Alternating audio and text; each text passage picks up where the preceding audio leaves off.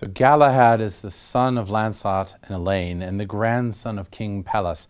And one of the first questions we might ask is, who is this Joseph of Arimathea that King Pelles seems to have some connection to?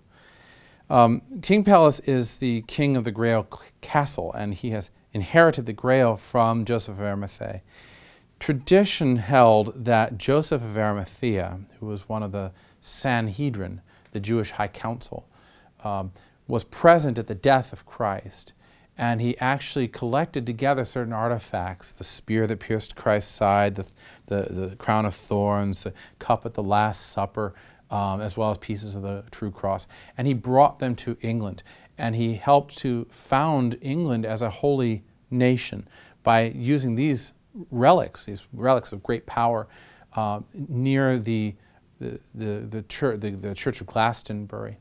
And his connection then makes a connection between England and the Holy Land itself. There's a direct connection between what happened, the salvation of all humanity in Christ, and then the founding of England itself.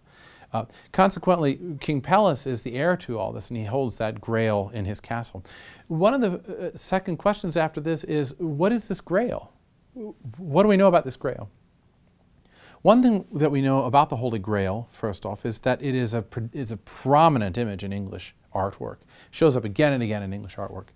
Some people suggest that the Grail goes back to ancient Celtic lore, to Welsh lore, and certainly we see it throughout Celtic artwork in different forms. It is always an emblem or a representation of holy actions, and the giving of wine.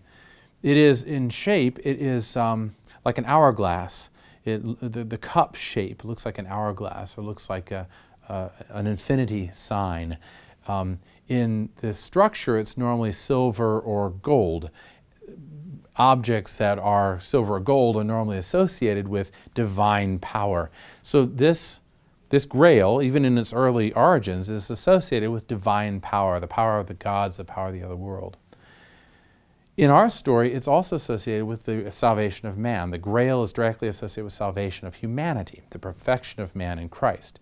It is traditionally the cup of the Last Supper, where the consecration occurs, or it is the cup that caught the blood of Christ from the cross. And we frequently see in artwork Christ on the cross, the blood coming down, and St. John or Joseph of Arimathea or the angels catching that blood in this cup. So it is either the Last Supper cup, or it's the Grail cup, or it might be both. One way or the other, that image of cup seems to be a metaphor for something else. What is it a metaphor for something else? It is a metaphor for, I think, the image of human perfection, man finding his proper place in the world. But it's also at the same time the image of perfection in a woman, that the cup is directly associated with women. We see this in Beowulf, the story of Beowulf. We see this in this Arthur story. We see it in artwork. Women holding the cup of offering seems to be a common theme.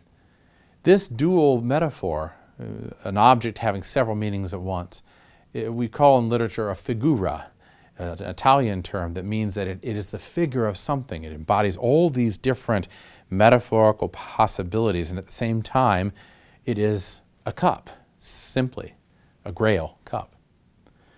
Well, that Grail image then in this section of the story we see as Elaine. And the image of Elaine loving Lancelot seems to offer the possibility of change and perfection for Lancelot. But again, he rejects it.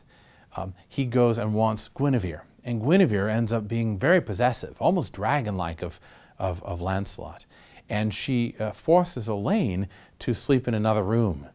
And when Lancelot's tricked to come to Elaine, she hears him, Guinevere does, in the other room, talking in his own sleep about how great she is. And she gets all mad, which again is odd because he's talking about how great she is in his sleep. You'd think that she'd be like, oh, Lancelot loves me. But no, he's in bed with Elaine, and that's all that matters, even though Guinevere has her own husband. And this is something that Elaine says to her after Guinevere has caused Lancelot to be ashamed and he jumps out a window. Elaine says to Guinevere, you've got your own husband. You've got Arthur. Why would you deny me the possibility of having a good husband in Lancelot? And more to the point, why would you go and ruin Lancelot? In many ways, it's because Guinevere is a woman who, as yet, is unaware of the damage she causes. She is like the image out of Troy, the Trojan horse. She looks like something beautiful, but has with her the power to destroy, the power of death. She's much like the figure of Helen in that same story, who both makes Troy great and destroys Troy. And in this story, Guinevere makes Camelot great. With her comes the Round Table, and she creates that whole community.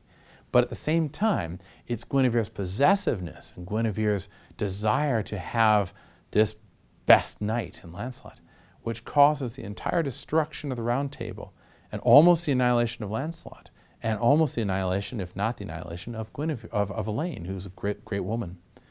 So we see that image coming up over and over again of the Grail associated with Elaine, connected to Guinevere as the opposite, and Lancelot not being able to figure out which is the one that he wants. And it drives him crazy, it drives him mad. Literally, he jumps out the window.